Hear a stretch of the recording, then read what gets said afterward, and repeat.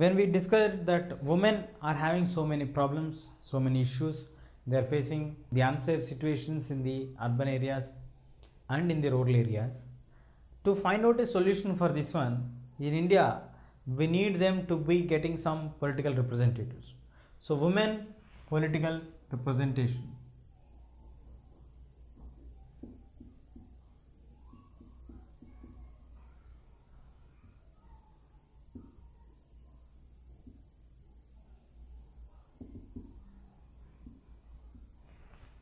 So, the women's political representation is highly important or required to address the issues which are to get solved for the women's safety and security and also to live happily. So, as we discussed earlier, the movements which are to be initiated to have a proper equality of people in the society needs to be getting their replies or to get their equal rights only by certain movements. That movements are known as the feminist movements. If you take the example of French Revolution,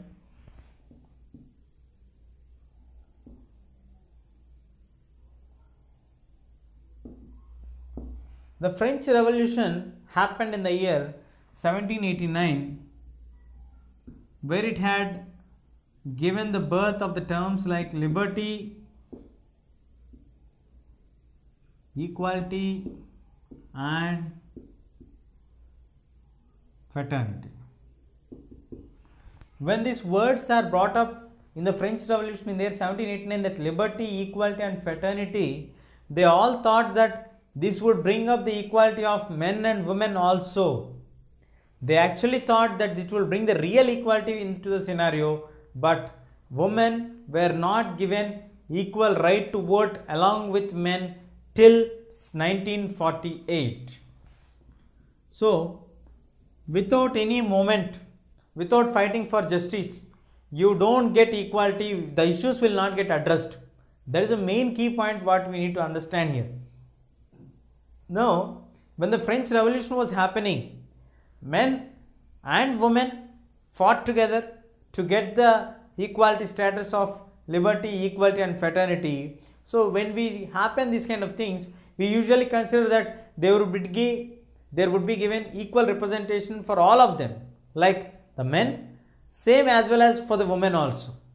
But when the actual thing happened, they only recognized men to have their voting rights and the equality status was given only for men and not for women. Women are made as passive citizens whereas men as active citizens. Yes, there are some more divisions, but still women are not given any kind of political rights at all.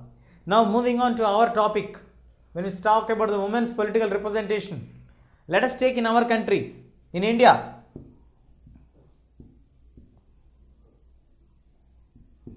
We have the number of representation in the Lok Sabha, the percentage of representation in the Lok Sabha is less than 10%. The number of women representatives in Lok Sabha are less than 10%. This scenario, when it comes to states, it is really horrible.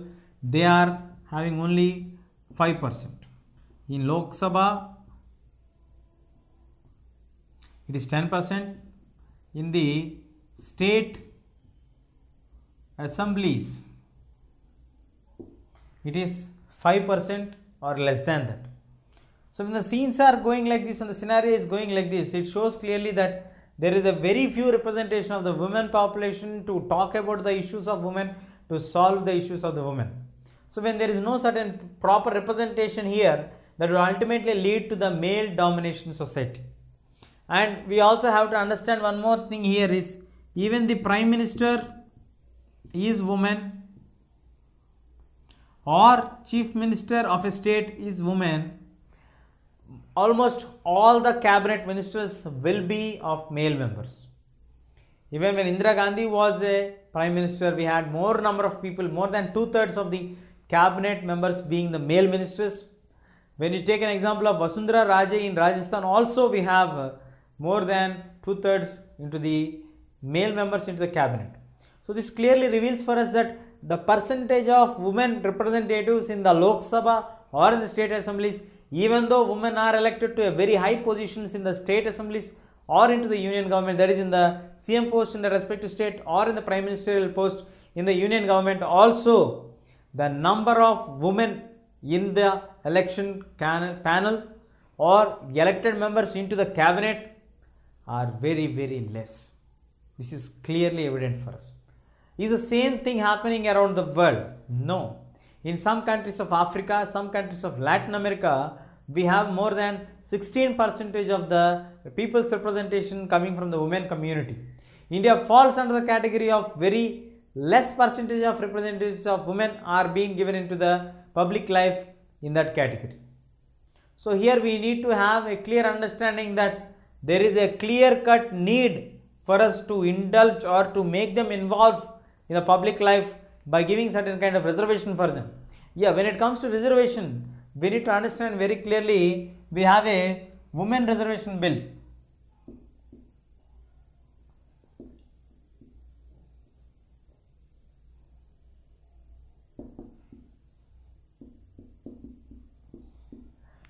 The women reservation bill is a bill which is made in order to get women's representation equally in all the houses of parliament, state assemblies, local bodies, panchayat bodies, gram level, at all levels.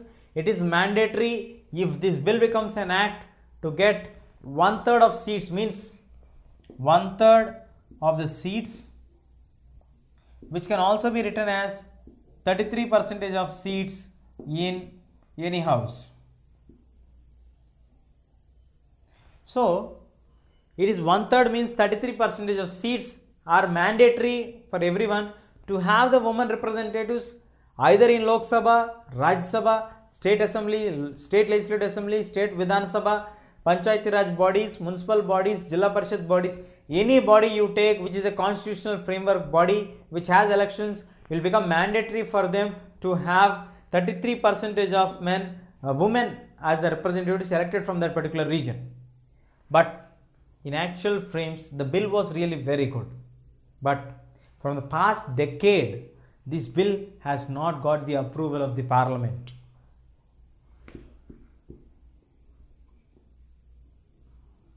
I think you all are aware of that. Parliament means we have the two houses. One is Lok Sabha while the other one is Rajya Sabha. So Lok Sabha, Rajya Sabha. This bill did not get first of all passed in the Lok Sabha only from the past decade, means from the past 10 years. But in actual terms from the past 60 years, the women bill has not been cleared in the parliament. Why? What is the reason for this? Why the bill is not getting passed over the hurdles in Lok Sabha or in Rajya Sabha to get into the parliament, to get the approval and finally to get into drafted into an act? What is binding them not to get into this one? One more answer, clear answer for this is the male dominated society, where this bill have to be approved by more than 2/3 of the male members in the Lok Sabha and in the Rajya Sabha. Then only it can get into the form of an act and then converts all the female members into the people's representatives. This bill is really very sad to tell that this bill has been not cleared from the past 6 decades. But in actual reality from past decade, it has been continuously failing, even though after repeatedly it has been kept, modified and re-kept in the Lok Sabha, maybe because the sessions are getting failed or the terms of the governments are ending, but the women bill is not being cleared till yet. This kind of breakage or this kind of blockage for the development of women is clearly revealing for us the fact that still we are in a unequal society. Still there is a lot to be done to get equality in the society in the true nature. We need many efforts, we need many movements to get equal status for women in all sectors, all wings. So this kind of initiative has to be taken. Many feminist movements have to be initiated to get the equal respect for women. Then only we can have a healthy and a prosperous society which would make the states to be healthy, which will ultimately make the nation to be happy and healthy.